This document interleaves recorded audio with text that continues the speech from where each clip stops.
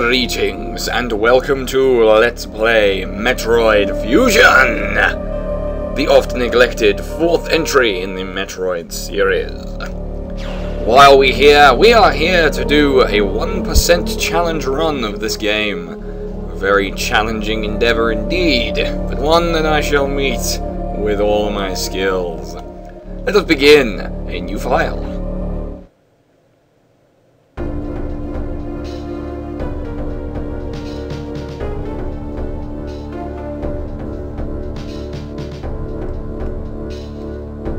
SR-388 being the planet home to the Metroids, visited by Samus Aran in Metroid 2.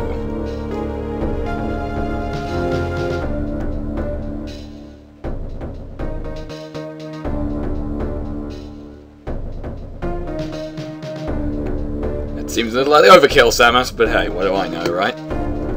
And then, evil wine gums attack. She was attacked by a life form she had never encountered before. Well, maybe they don't sell wine gums in her leg of the universe.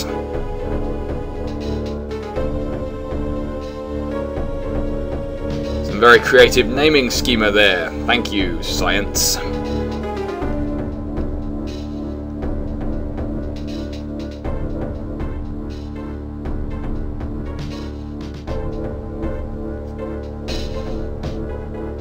Well, that's happened to the best of us, Samus. Don't worry too much about it. You seem to have some goo on your face there. You might want to... yeah. And then an unfortunate incident we've seen only moments before. We'll be captured by aliens, but of course not. These are medical staff.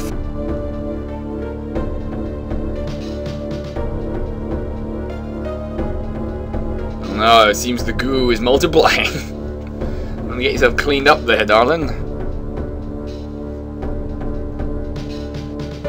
Corruption! Better cut the suit off with laser beams.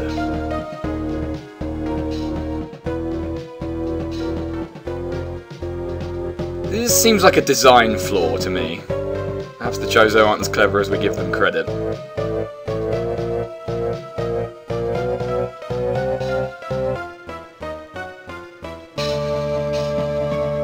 Oh no, don't tell me you broke the suit for nothing! Seems that way. And someone brought their glowing green goo to work. Not Metroids, surely, no! They weren't in the title of the game at all. How would they know how to do this? Or that they should do this?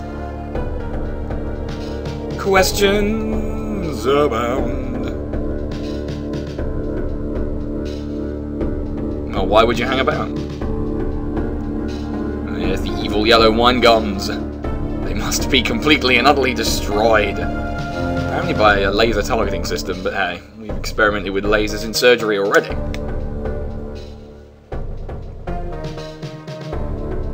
Who the hell are you and what are you... oh wait.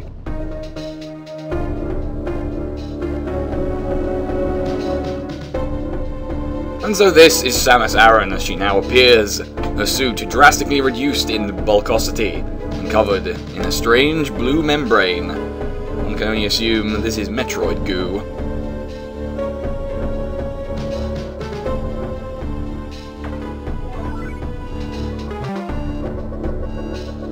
We'll soon be arriving at the BSL research station. I must prepare for docking.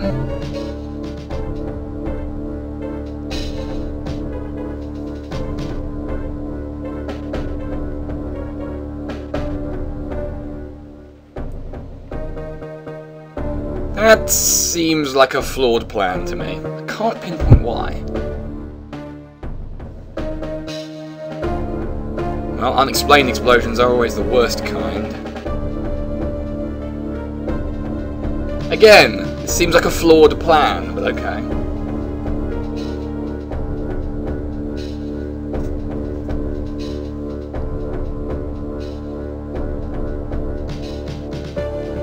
There's always a catch, isn't there?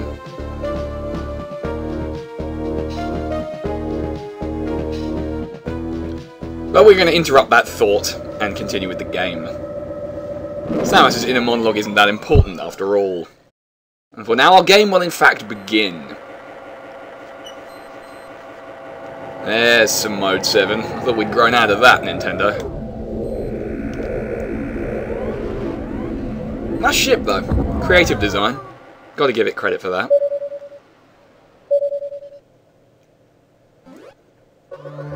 There's been an explosion in the quarantine bay. The bay currently stores capsules containing recent samples from SR-388, as well as parts of your suit infected by the X-parasites. The cause of the explosion is as yet unclear. Investigate. The quarantine bay is here. Move quickly and quietly. You are still unable to use most of your latent abilities. Don't forget that, Samus. Stop at the navigation room on the way. Uplink from there. Is your objective clear? But of course, how could it be any clearer with that kind of accent? Now, go to the quarantine bay. There's a good lass. It seems we are under the command of the Brigadier General. Why not? Let's call him Adam. I don't know why I thought of this name first. At the beginning of any Metroid game, we are woefully underpowered, and this one is no exception. We're also more underpowered than usual, as without the usual bulk of her suit, Samus is kinda weak and useless. She is more agile though, now able to grab ledges, hang from them, and shoot from them, I think. Possibly not from this one. There are ones later you can. Anyway! I should explain the premise here. For those who are not familiar, a 1% run of a Metroid game is where you only collect one of the optional pickups in the game. This does not include the... I'm going the wrong fucking way here. It doesn't include that either, but that's not really relevant to my point. Let's just deal with this first, as it's part of our objective. The quarantine bay is ahead. Biosigns are confirmed. Be careful. Most of the upgrades don't fall under this category, something like the weapon and armor upgrades. You need them to beat the game anyway, and so you will still receive them. And they don't count towards that total, but the optional stuff, missiles, energy tanks, and whatnot, they are the items in question. There are exactly 100 of them in the game, so we will be only collecting one. As you can imagine, this makes the game quite difficult. Good, really, because Metroid Fusion was always... Oh, shit. It's a toad! An evil alien toad. Surely it will destroy us all! Or it'll just turn into a lemon wine gum. This, though, could be the source of our erstwhile explosion. Perhaps we should investigate further. Something terrible has happened here. Something evil. Oh, hey, a narrow passageway. I wonder how we'll get through there. Surely some upgrade will lead to this. I can't imagine which one. Well, let's talk to Brigadier General Adam for a while and see if he can shed any light on this. This is unfortunate news. The specimens brought back by the field team were infected by X-parasites.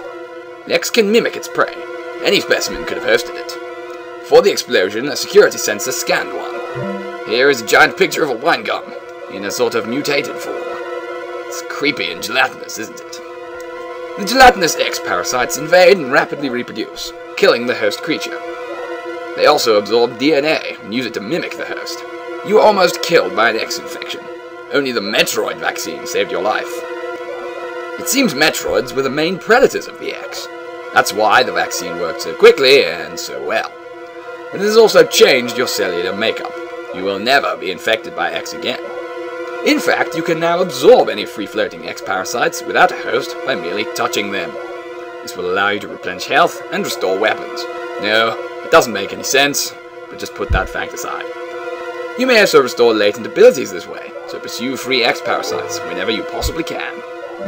This station is home to many species, some violent ones. It seems like a pretty poor choice from science's point of view. We must keep the X out of the breeding environments at all costs. This is vital, Samus. I am already detecting massive biosigns in this region. The X are gathering. This may be our chance to exterminate them, but you are only at 10% battle capacity. Your chance of survival is extremely low. The Federation needs you alive and on duty, Samus. Is your objective clear? Now get going. I have released the lock on level 0 hatches. Look for the blinking hatches. They're also grey. Each one is colour-coded. Alright, so now we have a basic objective. Go be an exterminator. Bit of a come down for poor old Samus, but then again she's done this before. SR388 and full of Metroids and all that jazz. These are green doors. We ain't getting in there yet. Oh, goodness me, no. We're going in here. As always, doors will be shot. Oh no, toads! Yes, the yellow X-Parasites will restore 10 energy when you collect them. Which is not a huge amount, but you will be consuming vast quantities of them. Let's save, shall we? Save completed. Just as a precaution, really. I mean, the game doesn't really start any more difficult, but the difficulty curve is considerably more frightening. Oh god, zombies! Yes. These would be goo zombies. Every once in a while, an X-Parasite will respawn out of the ether and possess them. Apparently not this one. And then they come back and you blow them up, and the sequence continues indefinitely. Wow, we really need to talk to this guy a lot in this game. I'm not sure I approve. I have received news from HQ. They can support you with downloadable weapons data. Once you have this data, you'll be able to use missiles. This will help against some enemies your beam can't hurt. That's a lot of them, by the way. Head to the data room for the download. Data room is here. Is your objective clear? With missiles, your chance of survival climbs to 20%. I still don't like those odds, Brigadier. They don't sound good. They sound bad, for want of a better word. I can't think of one. Let's ride an elevator. This game is different from many Metroid games in that it's quite linear. So a lot of people didn't like it as much for that. I still do, even though I would appreciate the exploration a little more.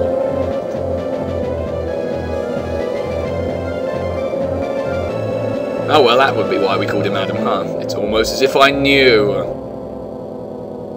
Anyway, this is the operations deck. It's not particularly exciting. The main reason we're here is to gain missile powers, which are always fun. Let's just head over here. This, fortunately, is a room you don't have to speak to the computer in, but if you do, he pretty much just says, hey, go one room to the left. And you're like, okay, because I'm apparently dumb and needed to be told. Power up! And missile data has been obtained. Missiles the same as they more or less are in every Metroid game, just an upgraded, more powerful. What the fuck? Cannons? Okay, well apparently that happened. What does the Brigadier have to say? Electrical interference has knocked out the elevators on the main deck. This may be related to the X. I'll work on it. As for you, try to find another way to the target. It's located here. I am reading huge biosigns, so I hope your missiles work. To reload missiles, you can use a recharge room, indicated by an R on your map, or absorb a special type of X-Parasite. Big clue here. You'll see them. Try it out. Is your objective clear? Missiles are your only hope. Don't hesitate to use them. Now, find a way to the target. Beautiful. And it seems like there's a big hint as to how we're going to kill the fucking X-Parasites, huh? Missile the crap out of them! Unfortunately, the power knockout also affects doors, as you can see. No, it doesn't. I'm lying. But it does affect this elevator, meaning you ain't going fucking anywhere. What to do? What to do? Well, Samus is a solver of problems, although usually her solution to said problems is fucking genocide. Oh hey, this doesn't look conspicuous at all. Nope, that would never have been spotted had I not been some kind of genius. And barriers of goo, which can also only be destroyed by missiles. As you saw there, green X-Parasites restore your missiles, and I think it's just your weapons in general, as there are more you obtain. Here's a zombie. There was a zombie. Crumble blocks in usual Metroid fashion. No going back through those, but you can fall through them, and often they're hidden, thus screwing you over. Making you miss hidden power-ups and whatnot. Here is where our 1% run really begins to start having an effect on the game. This is the kind of optional power-up I'm talking about. It's a missile expansion and gives you 5 additional missiles. I'm not going to be collecting it. There's another one over here in the wall. I'm not going to be collecting that either. These are the power-ups that I'm not going to be collecting in order to fulfill my challenge obligations. And let me tell you, not doing so ramps up the difficulty really fast. These are eye barriers. They indicate when a boss is nearby. Destroy them by shooting them in the eye with high explosive missiles. It seems a little it seems a little cruel to me. But it only affects them when the eye is visible and not that sort of laser beam they try and fire out of it. which is kind of tricky to jump over in this narrow corridor, I must confess. Maybe I'm dumb. The red X-Parasite that they release restores health and weapons in quite large quantities. They're usually released by those to prepare you for the boss in question. And there is an energy tank we're also not going to want, so we have to carefully jump over it. Like that. It's not the hardest power-up to dodge like that in the game. There is a couple of others I can think of that are really infuriatingly difficult. Oh no! Giant X-Parasite! We must annihilate it! Oh my fuck, what is that? The astute among you may recognise this fellow. He is a boss from Metroid 2. And I can't remember what his fucking name is! Yeah! What a Metroid fan I am. With no more missiles, he's going to be perhaps a trickier foe than we had considered. He's still vulnerable to the beam, most bosses are not. But it takes a lot more hits that way, and you're obviously supposed to have about twice as many missiles. Fortunately though, he's still not a particularly difficult boss in any sense of the word. So we can annihilate his face easily. And now he dies, and we face the second phase of the boss, the Core X. This appears after you destroy every boss, and just tries to ram into you, basically. You must shoot it with missiles to destroy its thorny membrane and expose the inner squidginess, such as that. They become very tricky later because they take a lot of hits to break, and they still do a lot of damage to you. Bear in mind, I won't be picking up any energy tanks whatsoever, so that 99 is all I've got. And a feature of Metroid Fusion compared to other Metroids is you tend to take more damage because you have less bulkier suit and therefore are less protected. I'll stop procrastinating and grab this. The Morph Ball ability has been recovered. Well, what do you know? Now we can get through those passageways I saw earlier.